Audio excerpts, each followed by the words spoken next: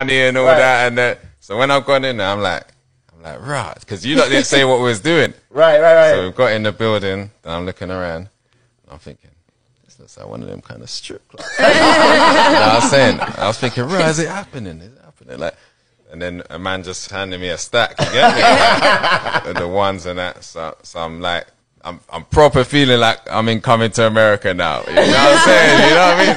So I'm leaning over to Mano, you get me? Cause I don't want to fuck up the flex, you know what I'm saying? So I'm like, so how does this work? You know what I'm saying? Like, cause it's like, bruv, I'll go to a strip club, yeah?